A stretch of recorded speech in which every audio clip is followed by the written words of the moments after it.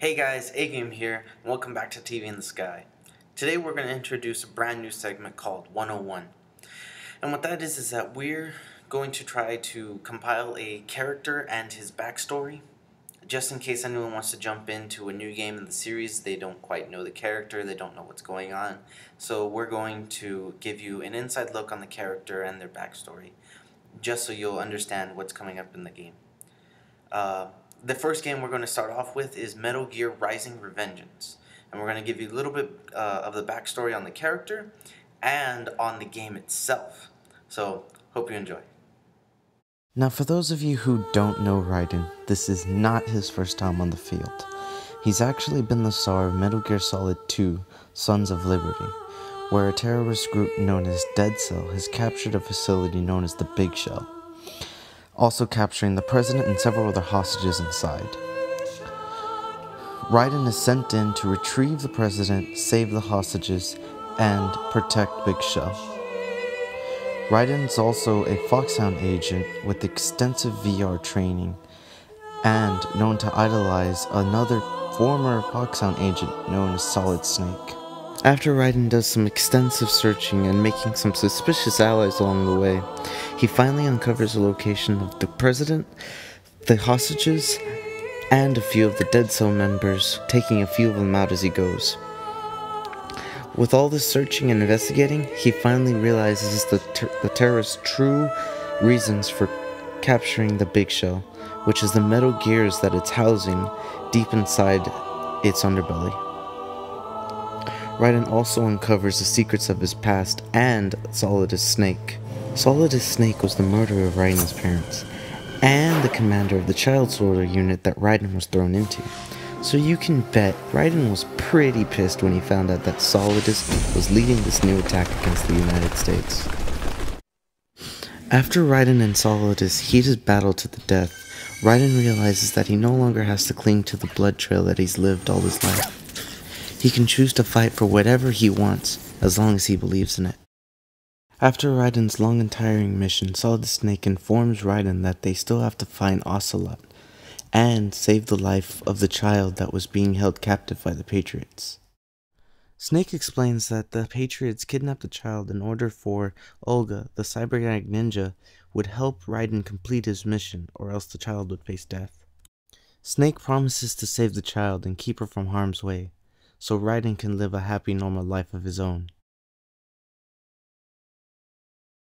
Raiden's next appearance in Metal Gear Solid 4 baffled quite a few fans. As we watched his newly transformed cybernetic body, we wonder why exactly he's back on the field of battle, and what exactly happened to him. In fact, we actually wondered why he was facing several of these geckos alone, when we found it pretty hard ourselves to take these things out.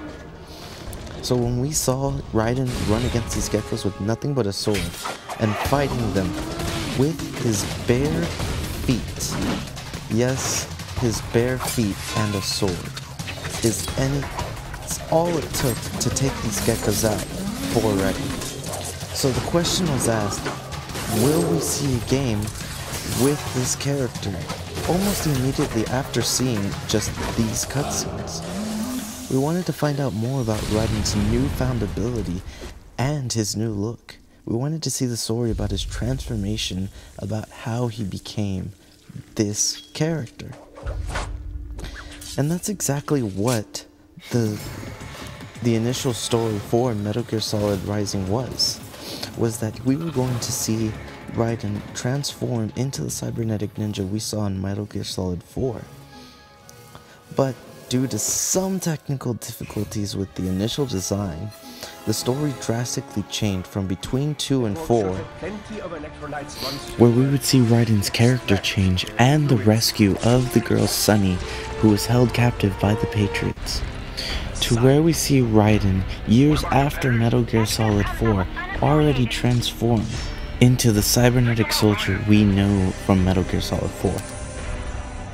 Roger that.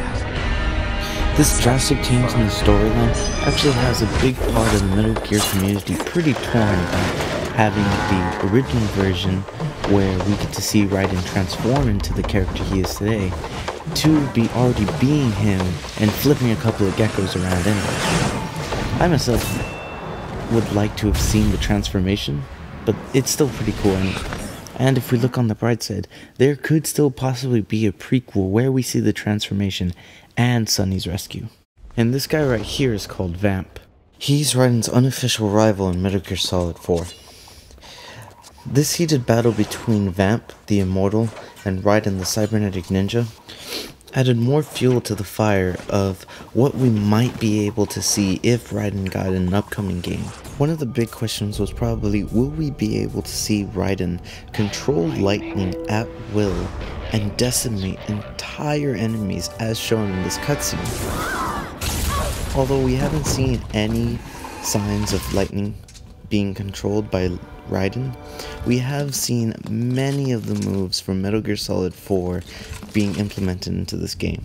And I'm pretty sure that even though we might not be able to control lightning, we'll still have tons of fun slicing and dicing all enemies that get in our way. Alright guys, well, we're just about out of time. Thanks for watching. If there's anything you didn't understand or wanted me to explain a little bit more on, you can go ahead and comment us, message us, and we'll go ahead and answer all your questions. We hope you enjoyed this video, and thank you. Hey guys, I hope you listened to our stories and definitely got your pre-order on, because if you did, for this game, you got the Grey Fox DLC skin. Not to mention, I hope you're rocking the Metal Gear Solid 4 skin. And I'm pretty sure if you pre-ordered, you definitely got the white, red, and green DLC skins. So we hope you're gaming with style. And don't forget, have fun. And if you want to check out our demo before you start buying the game, click the link here and you'll see our demo gameplay. We'll also be coming out with some storyline gameplay, and we hope you enjoy this game, because we really do. And if you don't enjoy this game, well then that's cool, everyone's got their own style. But enjoy your game.